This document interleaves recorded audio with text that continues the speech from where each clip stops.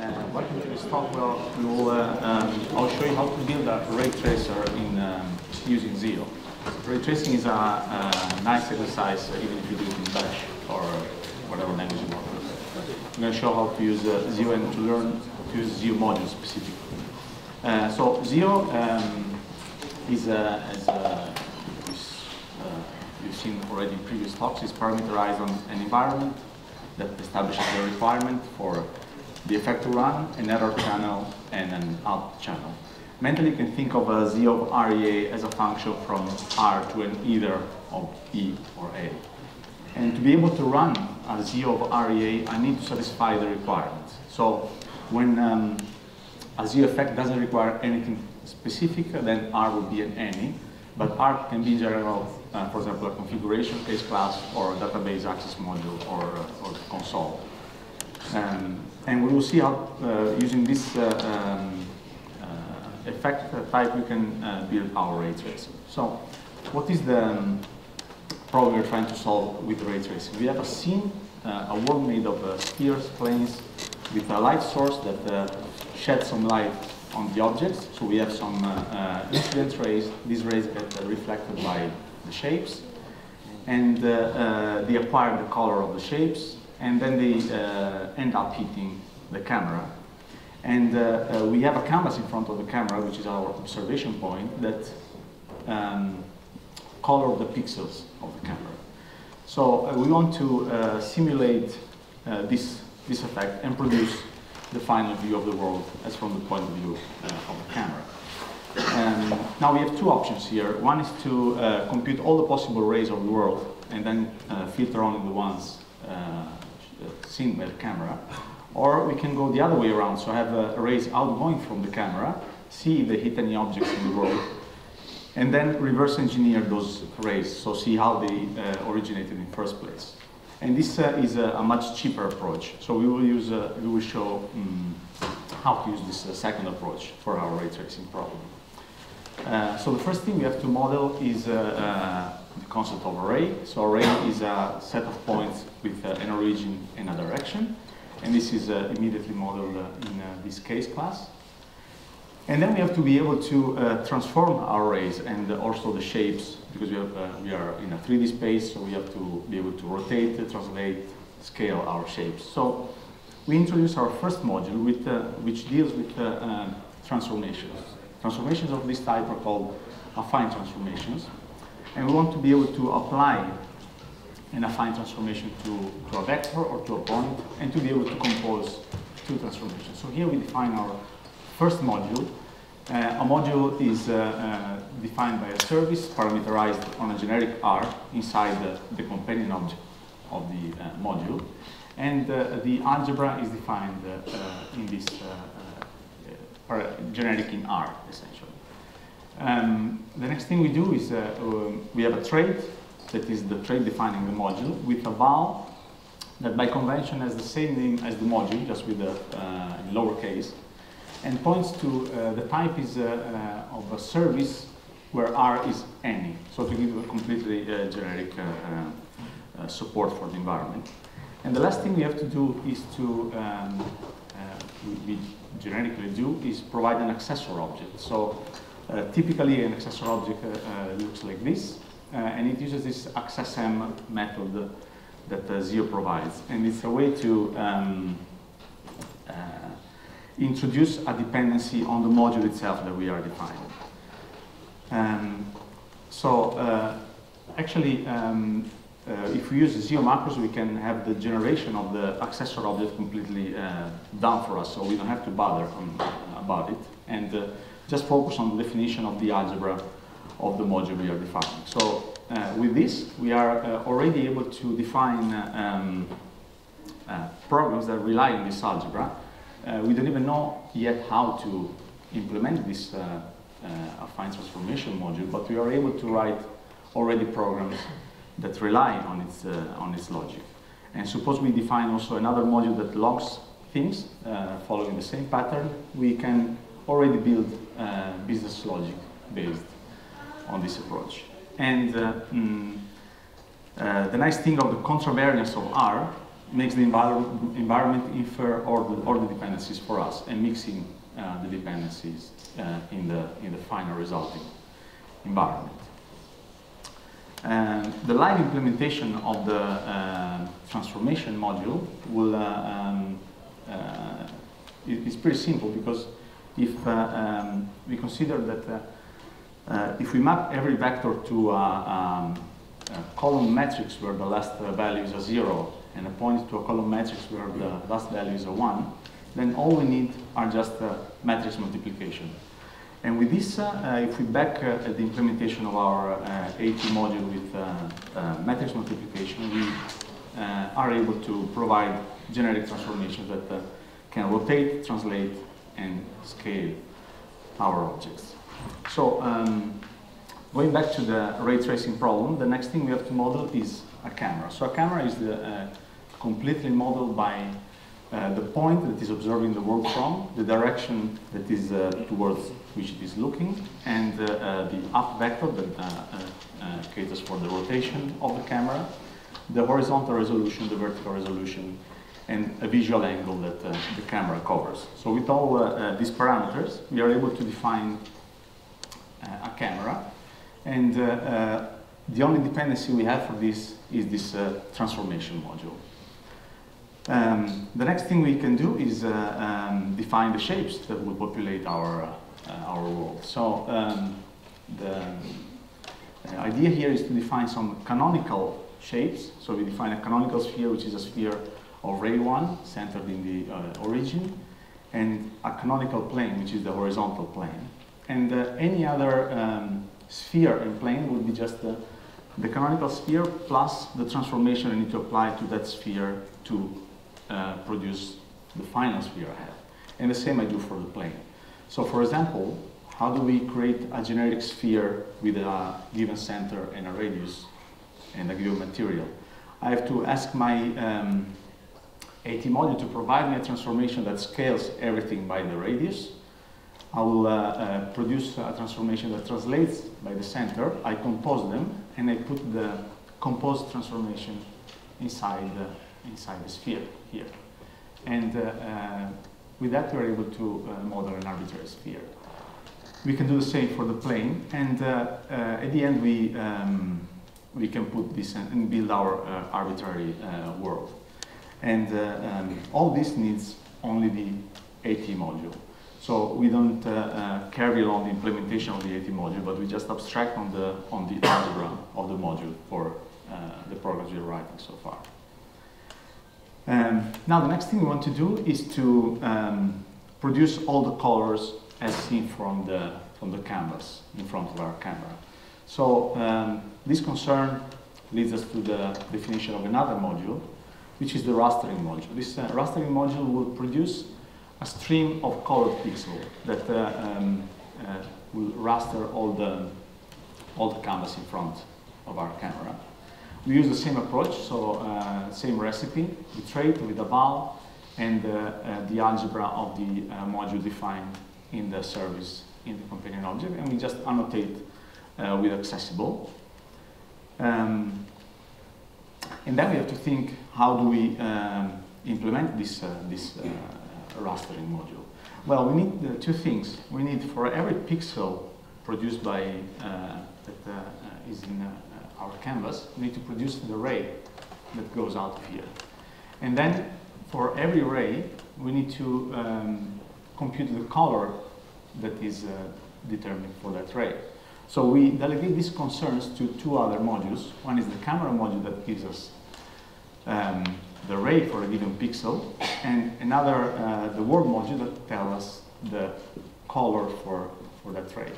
And then with these two modules that we will define later on, we can bring them in as dependencies in our rastering module and implement our live implementation of the rastering module based on these two modules.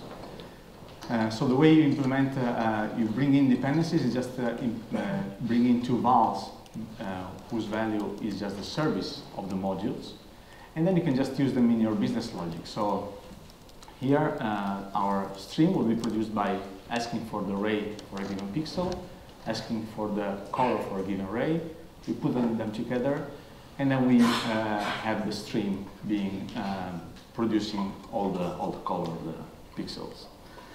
The next thing is that we can completely test this. We want to test that, given a world and a camera, the rastering module is producing the right colored pixels.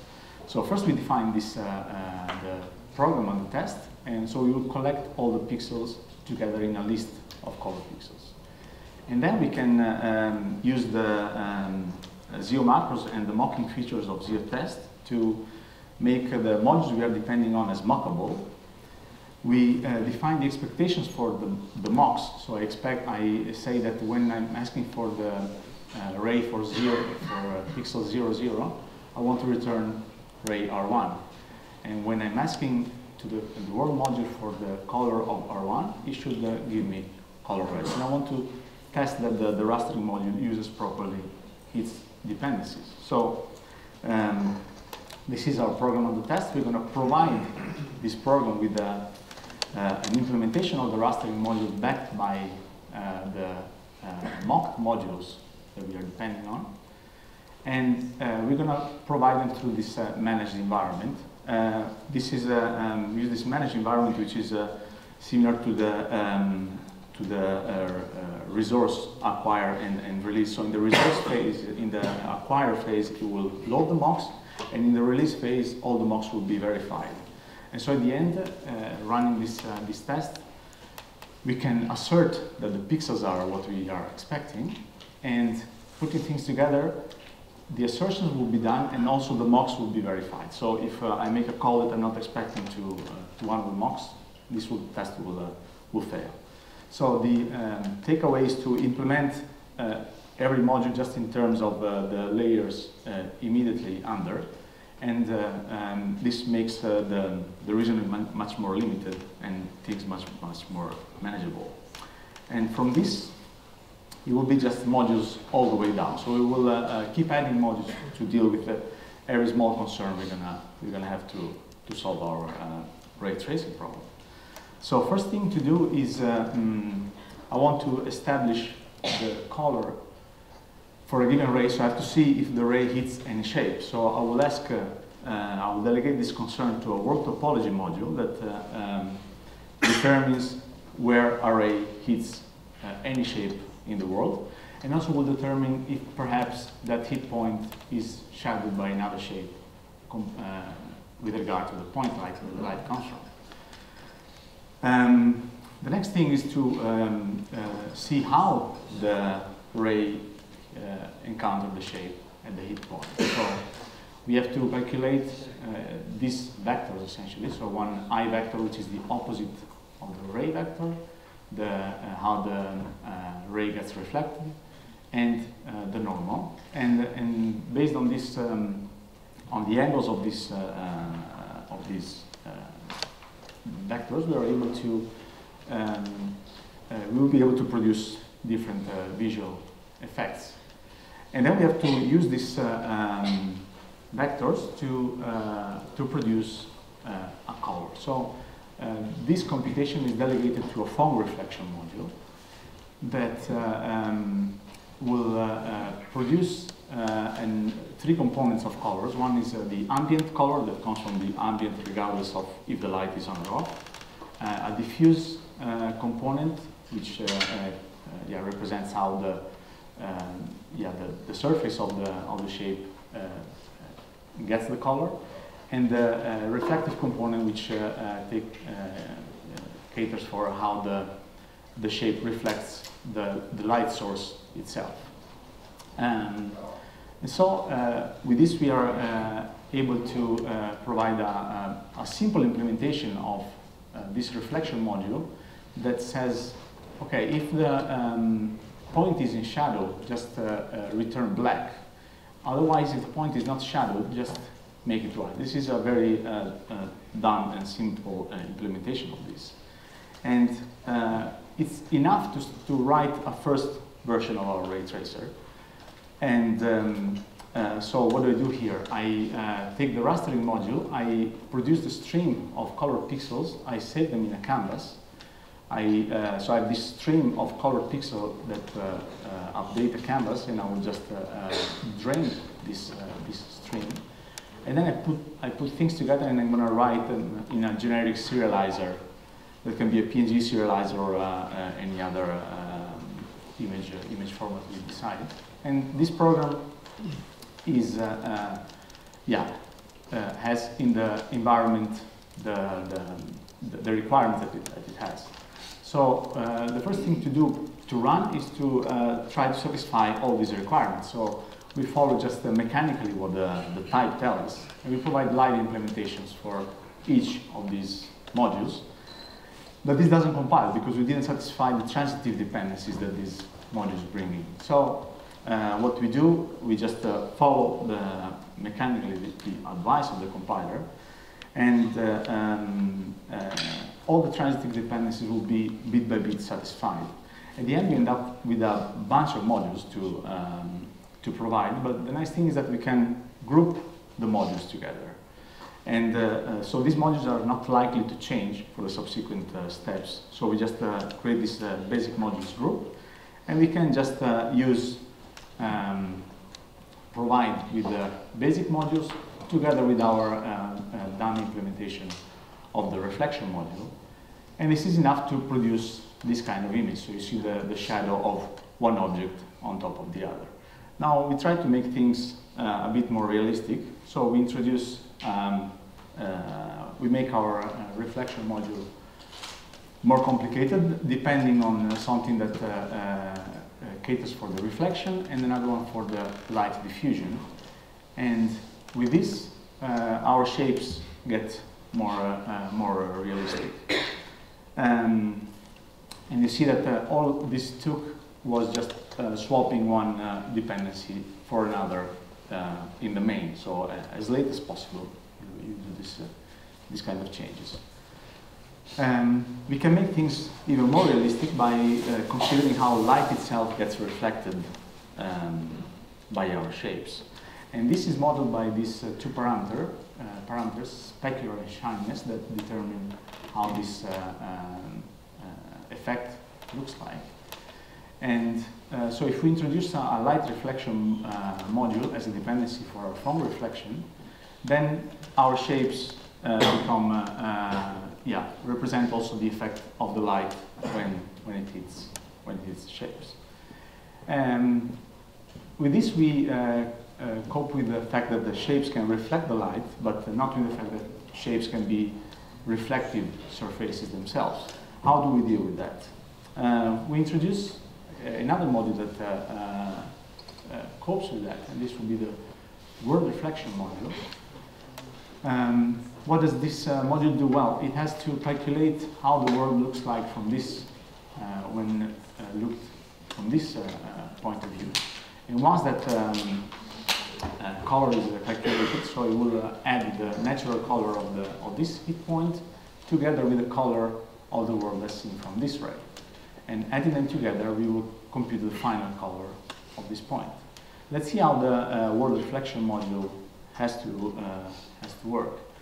Well, if the material is not reflective, it will just return black. So black is RGB 000, so it will not do anything. Otherwise, it must be able to calculate how the world looks like from this point of view, considering all the possible effects. Maybe here there is another reflective component, another reflective surface. And to do that, it needs to depend on the world module itself and use the color for the ray and return the final result. So what we did here, we just introduced a circular dependency between the world module and the world reflection module.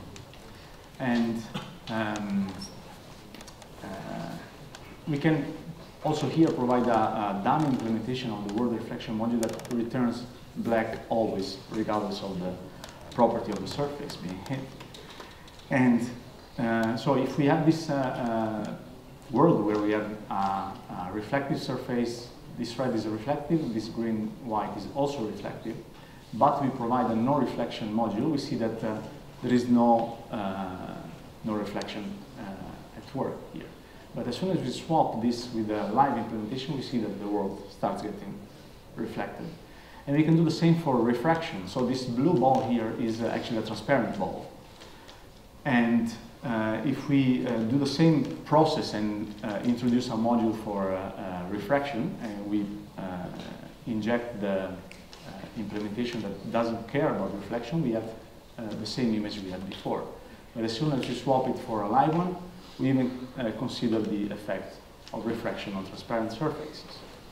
So we saw that through environmental effects, we are able to build purely functional, testable, and modular applications that don't require knowledge of higher kinds of types or things like that. So they also don't model the modules as type classes, because there is nothing type classy about the modules we are depending on. They're just dependencies.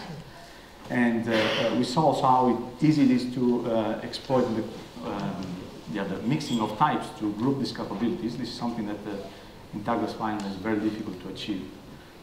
And we saw how we can isolate some provided capabilities from what we will provide later on through this grouping, or there are other strategies such as provide some or other things provided by the macro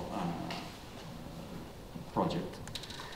And moreover, we are not dependent on implicit, so this stuff is much more robust in terms of refactoring, for example.